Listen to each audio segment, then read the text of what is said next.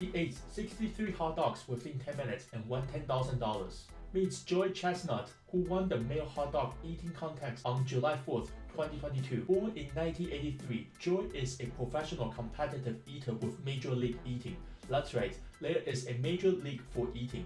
He stands at 6 foot and weighs around 230 pounds.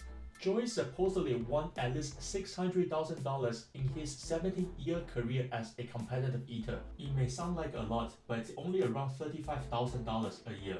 Since 2005, Joey is a 15-time hot dog eating contest champion and has participated in other eating competitions. Joey also has a YouTube account with 250,000 subscribers, and he is estimated to be worth at least $2.5 million.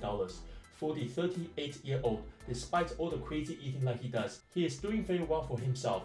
This is Interesting People, Part 9. See you in the next video.